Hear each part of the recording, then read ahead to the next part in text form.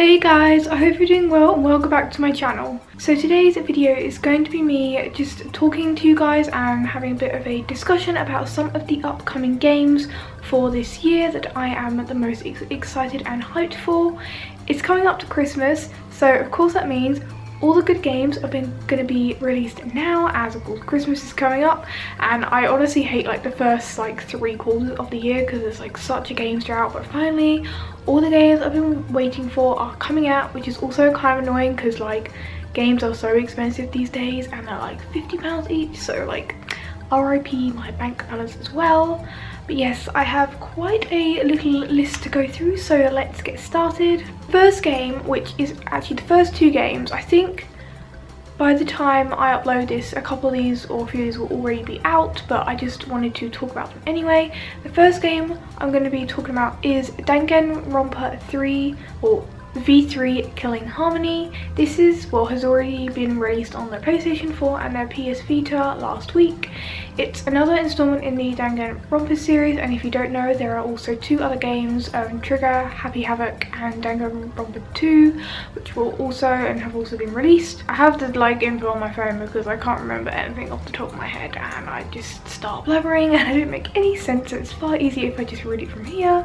Danganronpa V3 is just like the first 2 Danganronpa games, and it's split into the school life part of the game, and also they have the class trials, which is like the biggest gameplay sort of factor of the games. And during the school life part, the players just interact with the other characters and you follow through the story.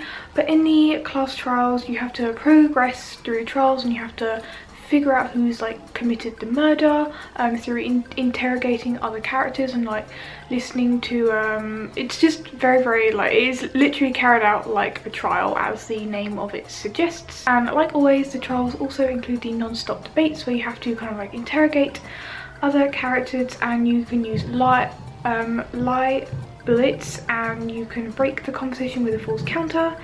And also it says returning from Danganronpa 2, which was Goodbye Despair, are rebuttal showdowns in which the player must debate with a specific character in order to reach a contradiction. And I'm trying not to read too ahead because I don't want to spoil any of the plot for myself, but V3 says adds a new gameplay element called Mass Panic Debates, and they involve multiple characters talking over each other and making it hard to find the correct statement. Wow, I've heard this game is quite challenging, so I'm interested to see how that plays out in the game itself. I am very excited to get a new installment in the Danganronpa series, as Ultra Despair Girls did come out and I did get that recently, but it's like a side spin-off game and it's actually like a first-person shooter. Like, it's not anything like the other 2 main Danganronpa games. So yep, I'm hopefully going to get that soon. I did try to go down to my local games to get it, but they don't ever stock games on the Vita. Why? It's so frustrating. So I'm going to have to order that off a third-party website. But yeah, if you're into like any style of like anime or Japanese like role-playing games or like visual novels or anything like that, then you'll definitely be interested in like Danganronpa V3. Now the next game that I am excited for is actually coming out tomorrow as when I'm filming this, which is Wednesday, October the 4th, and that is a game coming to Switch, and that is Stardew Valley. I've been waiting for this for ages, and literally about 2 days ago they just announced it was coming to Switch tomorrow, so yay! I didn't really know if it was going to come out this year or not. I am a massive lover of course Harvest Moon and Animal Crossing. They are like the most relaxing and tranquil games ever.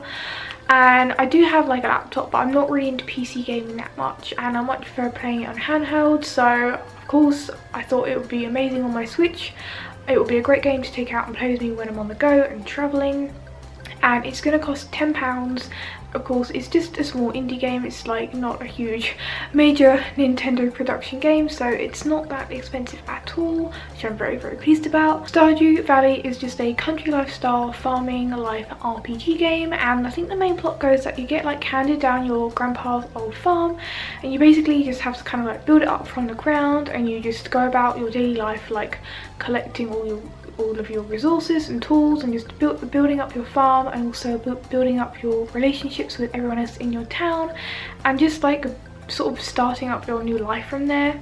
So I'm really excited to get into that game. The graphics are quite different from any other like game I've played in that style. It's really cute, and also I've heard a lot of the soundtrack, and it's so relaxing.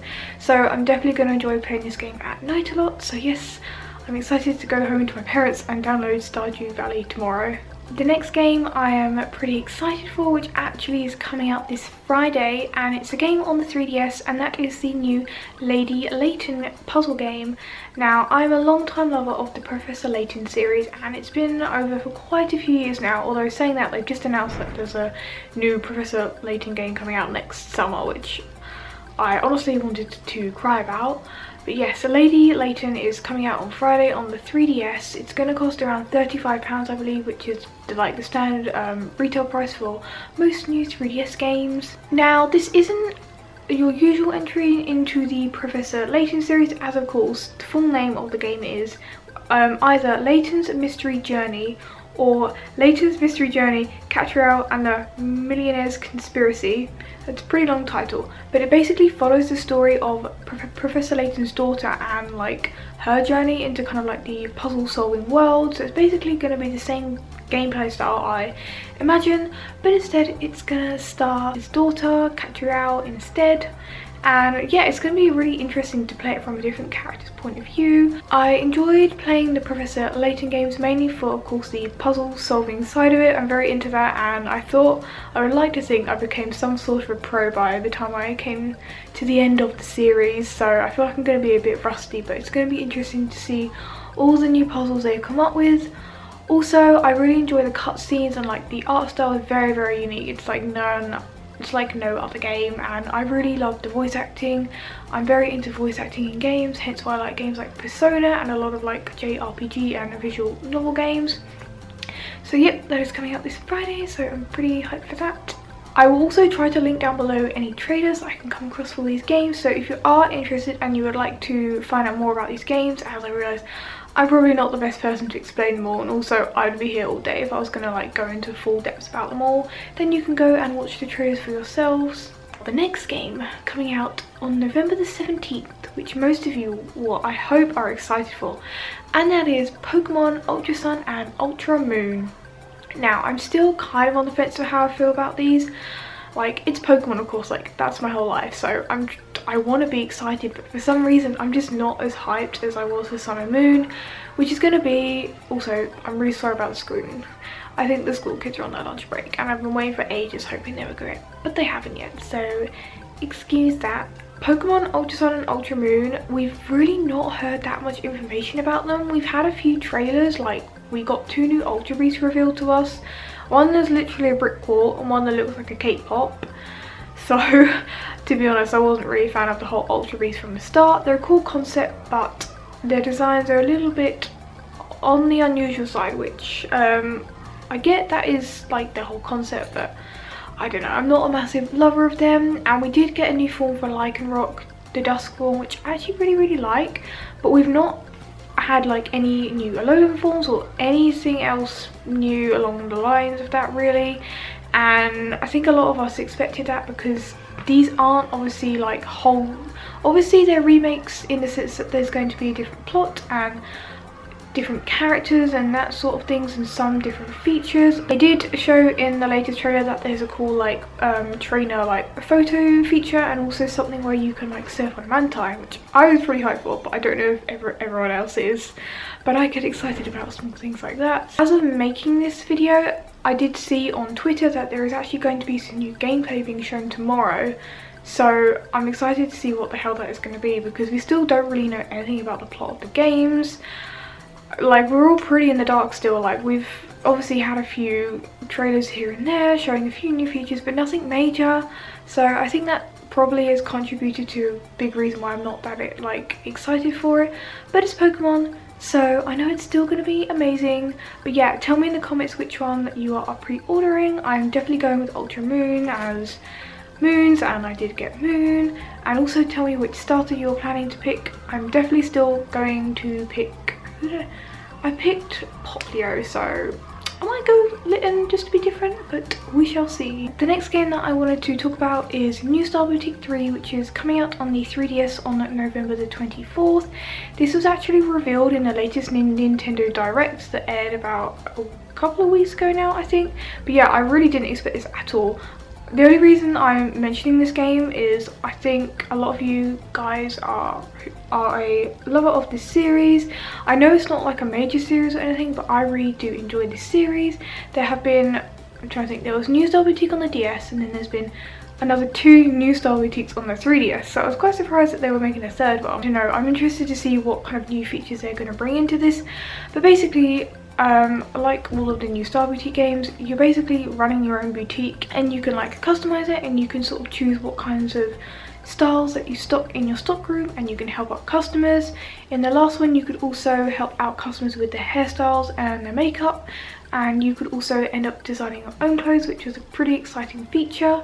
One reason why I do love these games is that they have a lot of different brands included, including like Lolita brands, which is pretty awesome.